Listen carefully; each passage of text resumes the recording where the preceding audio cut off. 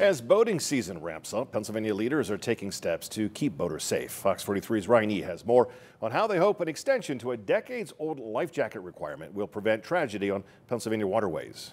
The cold water life jacket requirement, a regulation that requires all boaters on kayaks, canoes, and boats under 16 feet to wear a life jacket between the months of November and April, is set to wrap up this month. However, the Pennsylvania Fish and Boat Commission is beginning talks on extending that through Memorial Day in future years in hopes of saving more lives. People are out on the water a lot earlier. We have a ton of boating activity in April, a ton of boating activity in May. So what we want to evaluate is, could we save more lives by extending that requirement out to June 1st? According to the agency, since the requirement was put in place 10 years ago, boating deaths during the cold water months have been cut in half. The statistics are really irrefutable. That flotation device buys you more time, gives you some insulation, and it really does save lives. And as the weather warms, rescuers say there is a misconception that Pennsylvania's waters are at a safe temperature during these early boating season months, something an extension to the life jacket requirement could help mitigate. What folks don't realize is how cold that water actually is. We believe, oh, it's great out, so the water's got to be warm.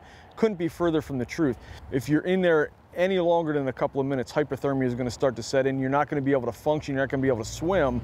In these situations, they say life jackets can be the difference between life and death. When you fall into that water, even if you do fall unconscious and are unable to swim, that life vest is able to keep you above the water, thus preventing your drowning in enough time to get those first responders there to make a successful rescue. Officials hope this extension will help make life jackets more instinctual for boaters when Pennsylvania's cold waters seem safe. Every time you get on the water, instinctively put that life jacket on, come back safely for your friends and family. It's just really the right thing to do. Discussions about the cold water life jacket requirement extension will continue at a PA Fish and Boat Commission meeting on June 6th.